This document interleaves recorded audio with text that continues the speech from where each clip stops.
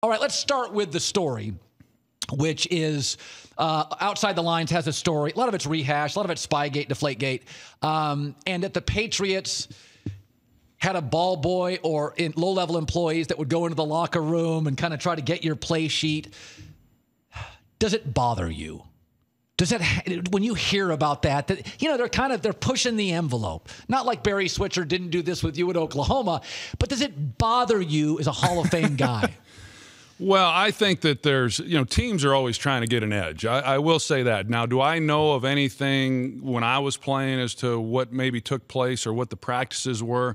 No. I have heard from a lot of various coaches around the league when they have played the Patriots and they have suspected different things. Peyton Manning came out a couple weeks ago. I don't know if he was joking or not, but he says they sweep for bugs in the locker room whenever they go to Gillette Stadium. So I think from that standpoint, it is a bit of a concern. But I think the thing about it is, and the thing that is so baffling to everyone that's associated with this game, the Patriots are the one team that don't have to do any of that stuff. The fact that there's even suspicions or accusations for that club, they're very well coached. They're very talented. They're as prepared as any team in the league each and every Sunday.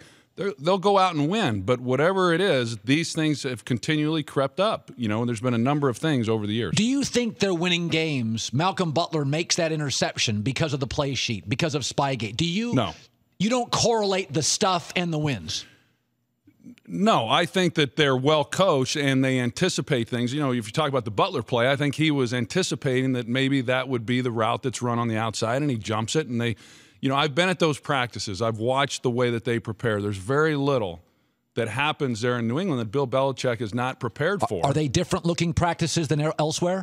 Yes, I think so. I think that when you go to teams, and I've noticed it with Philadelphia back when they were winning a lot of games, when you're around teams that win consistently, Indianapolis, when Peyton Manning was there, it looks and feels differently. The players act differently. The coaches tend to have the players' attention. When you go into New England and Foxborough and you're at their practice, you realize, number one, you realize that Bill Belichick is in charge. Sometimes elsewhere you wonder who exactly is. Okay. And he has the players' attention. And they go out and they're all business. It's not a surprise why a player will maybe be an outcast at one team, and then they show up in New England and they're model citizens and they fit right in. I think the expectations are laid out very clearly before they're brought in, and I think guys get on board because they know if they do what they're asked to do, they're going to win as a team, as they have, but then they're also going to be the best individual player that they can be.